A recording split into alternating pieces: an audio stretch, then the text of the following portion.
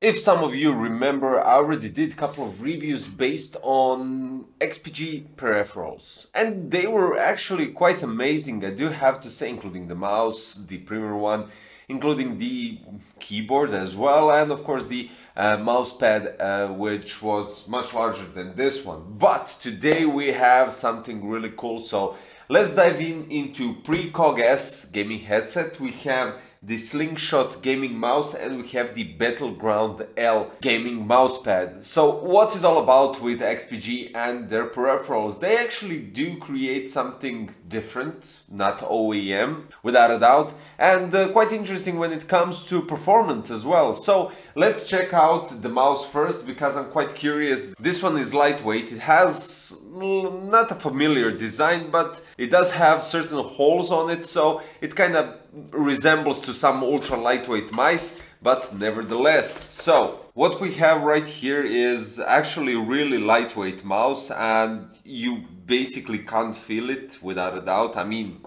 of course you can, but it's really light. The weight of it kind of resembles to 60 grams of gaming mouse, but to be exact, it's 73 grams. We have braided cable, which is without a doubt really flexible, and when we're talking about some drag and stuff like that, you don't have to worry about it, because the braided cable is really nicely done. And as you can see, if I immediately pull it to straighten it out, it actually stays in that form, so that's good.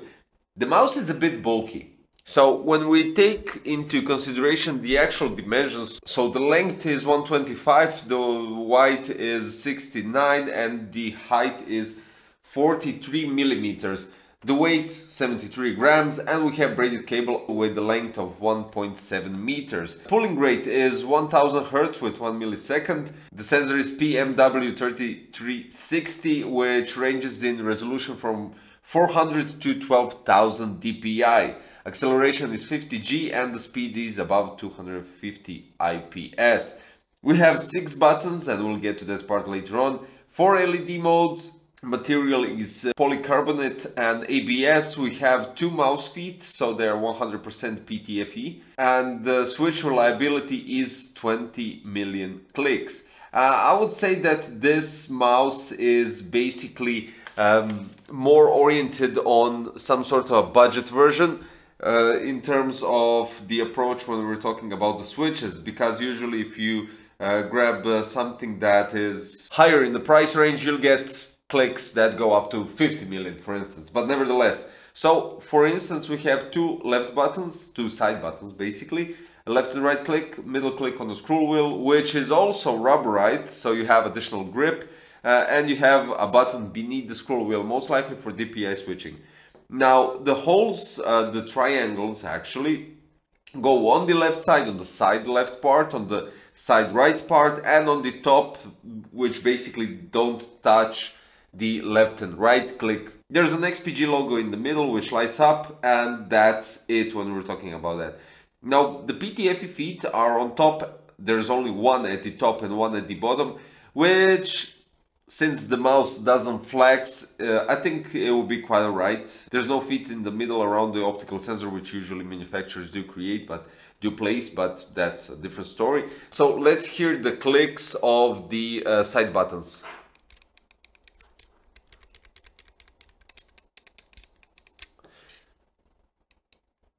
There is, I would say, 0.5 millimeters, or well, basically half a millimeter pre-travel before you actually click, but it's not noticeable, and the keys don't go after the click. They don't dent into the mouse. Now here's the clicks of the left and right click.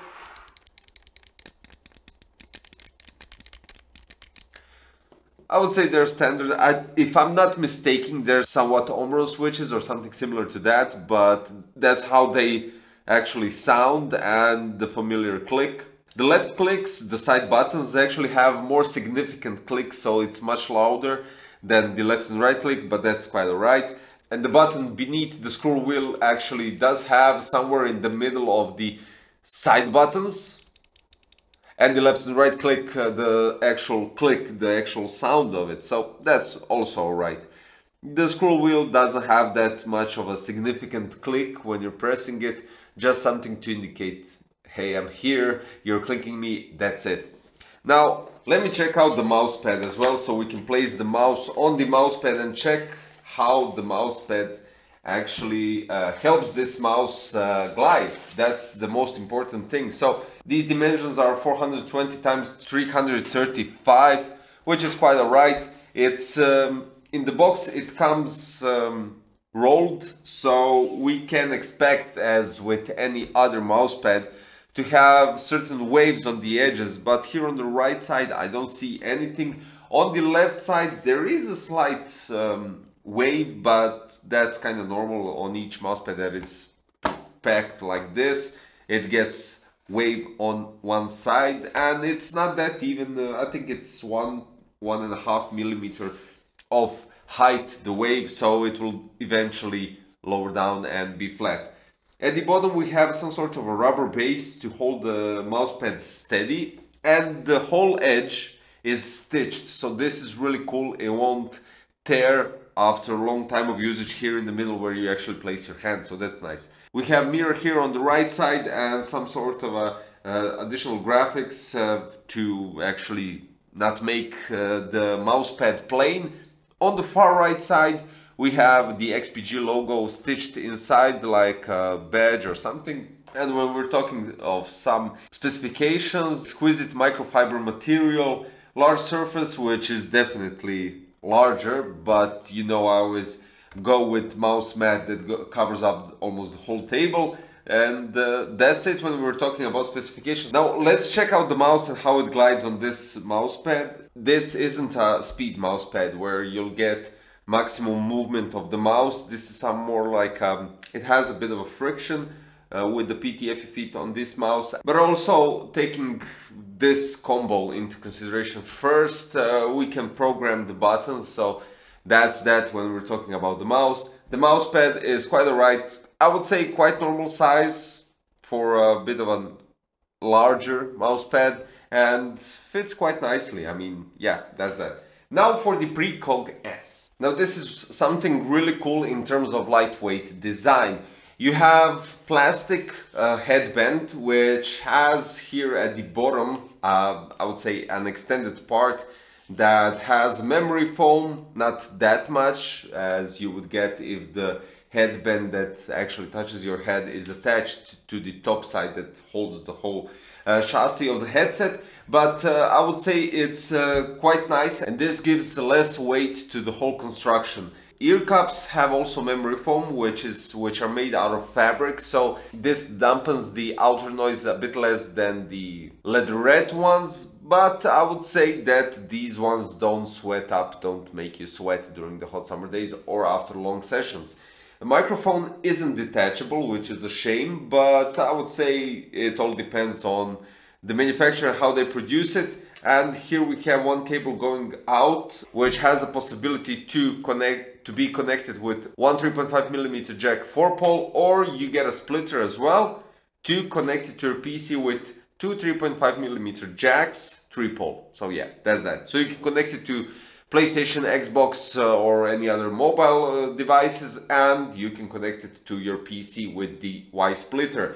The cable is braided and it looks quite solid. I wouldn't complain anything about that, to be honest. But altogether, let's check out the buttons. So you have a volume up and down wheel on the left ear cup. You have the connection that goes straight out of it, and you have a switch to mute your microphone. So no muting on the microphone, no flip to mute. You have a microphone that is flexible to adjust everything. The ear cups can be rotated, so this is something if you want to carry them around, and they even tilt, so they kind of adjust your head perfectly. We have high fidelity 50mm drivers, we have high sensitive omnidirectional microphone, auto adjustable headband, which I already said because it's flexible on the edges and extendable basically. It automatically extends to your head, and I have to check out how they actually feel.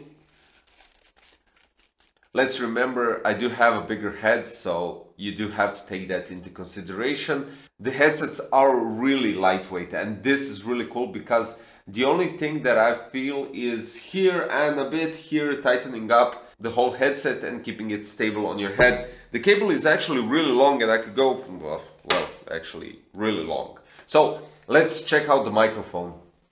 So this part of the video is recorded through the microphone from the Precog S, and the main microphone is switched off.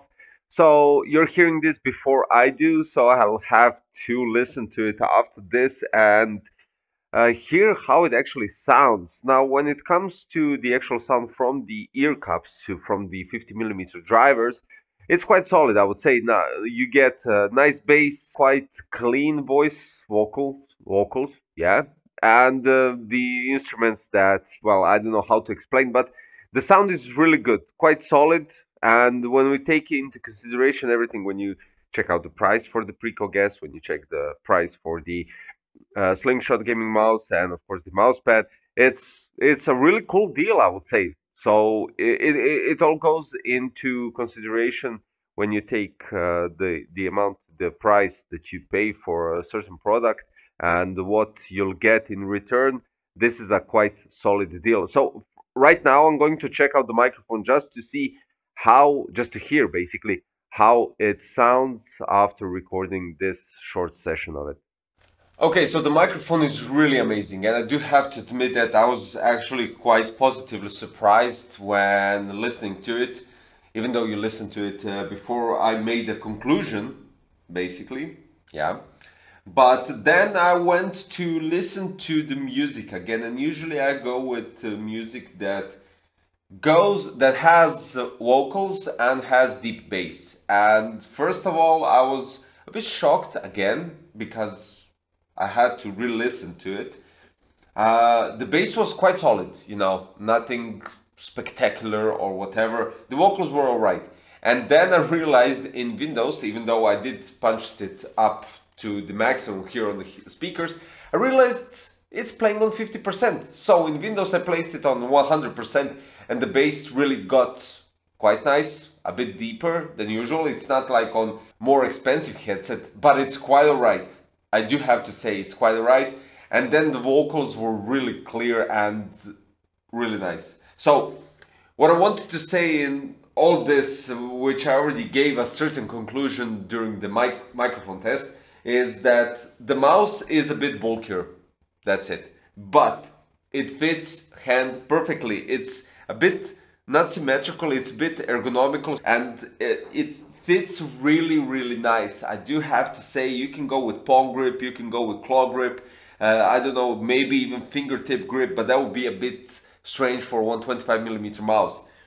The design is really cool. The exoskeleton design is really cool, and it really does look solid, nice, something different. It does have a certain shape that is somewhat on front, only on front familiar. The rest is completely different. So as I already stated, it's not OEM that somebody just slaps the name of a brand on top as well as on the headset, which I honestly haven't seen anything similar to this. Maybe, but to be honest, to have headsets that have this with the ear cups that you can rotate them and this type of headband, I haven't seen that combination. Maybe I'm wrong, you can correct me in the comments, but personally I haven't had any types of headsets similar to these.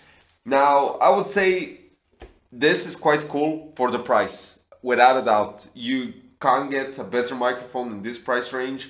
The 50mm drivers really do the job, and what can I say about the mouse pad? If you want to have something different on your table, which really does have a nice anti-slip rubber bottom that holds the mouse pad strictly on your table, doesn't move at all, which, well, basically most of the mouse pads have that, but yeah, I have to mention that.